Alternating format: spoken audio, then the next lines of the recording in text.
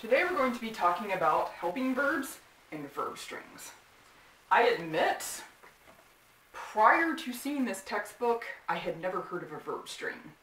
I honestly don't know if this is something that all grammar books have, seeing as how I have only ever taught from this book. But it does make me wonder.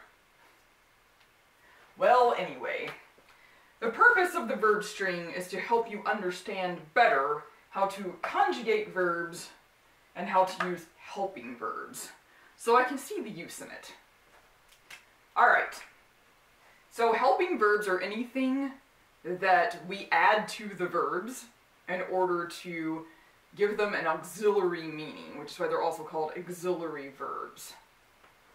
In this case, in our first example here, we actually have the helping verb of have. So our subject is puppies. Our verb is have eaten.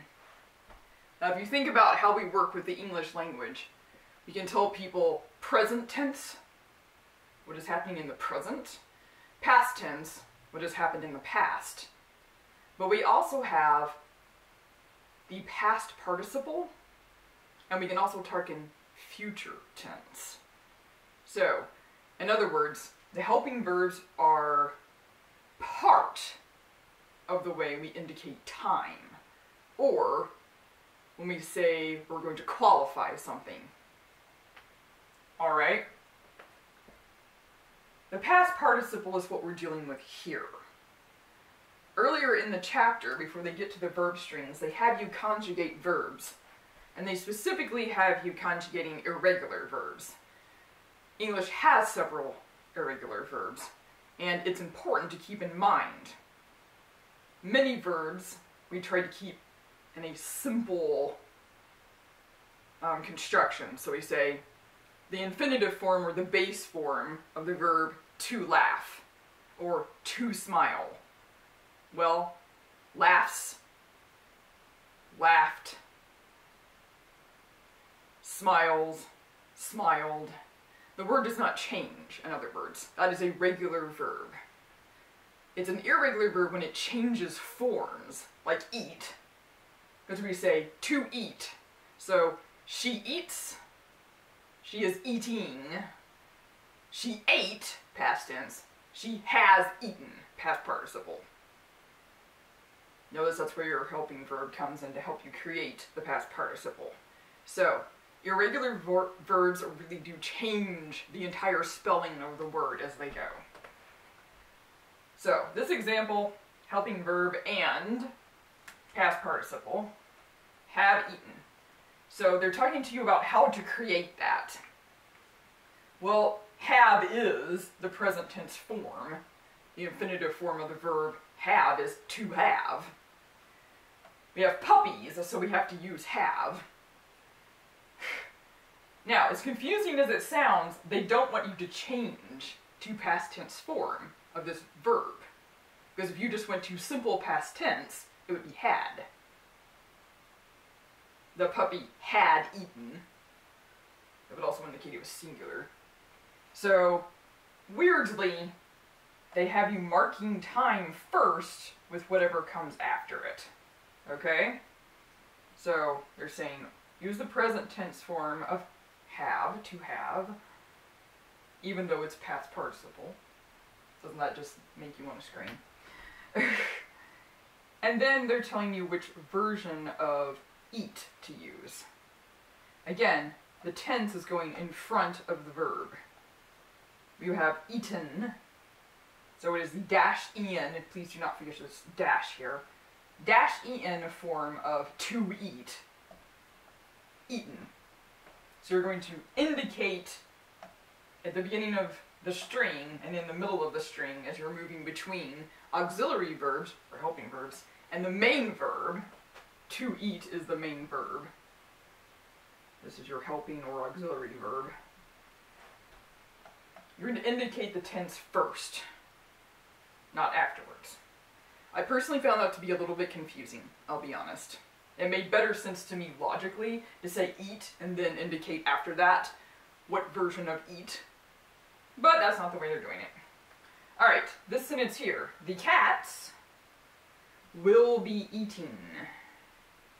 We are in the present tense for will, but we are actually talking future tense. You have an ing in order to do that.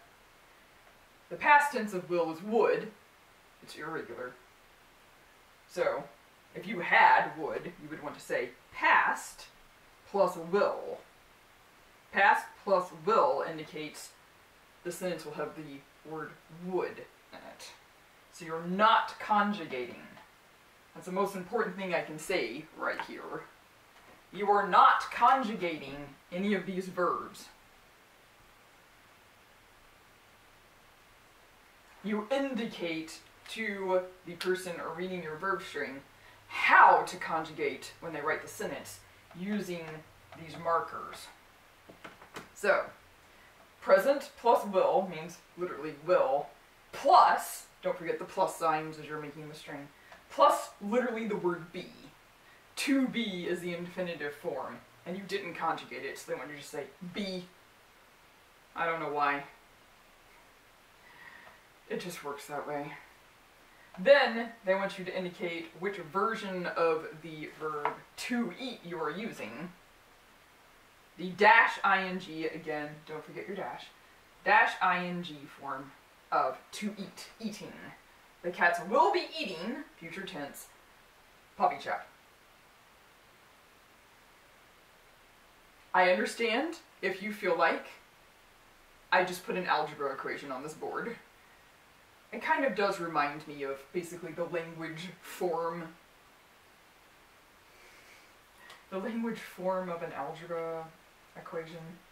It's all very strange. Alright, so again, the most important thing I can tell you about the verb string is to make sure you don't conjugate as you go. So don't say eats here or eating here. You have to put it in front. So this includes saying, in this case, if it were eats instead, dash s plus eat. She eats. Dash s. And indicating, of course, all the helping verbs that may be in front of the verb. Of course, in some examples, there aren't any. So it just depends on which question they're asking you. Okay. Exercise 11, earlier in the textbook, is very important since it is making you practice conjugating your verbs, the irregular ones. Some of them, it's like basically irregular and then regular verbs. The other thing I would like to note for you is you do have a problem with the answer key in the back when you're practicing your exercise, because they say on exercise 12 that the subject of the sentence is supposed to be they, but then that's not what they show you. They act like it's a singular subject on the answer key. Oops. So, unfortunately for exercise 12, some of the answers in the back are wrong. Alright. This will be the only chapter in which you deal with the verb strings. Again, the point is to make you think about how we're using the verbs, so it's not like it's without value. But it is not as important as learning to diagram, which is basically almost this entire book. And also, as I mentioned earlier, basically the point of the course if you're going to be teaching English. But you do want to get through this well, and you want to do well on your quiz, so if it's not making sense, as always, do please contact me. Let me know so I can help you. Okay.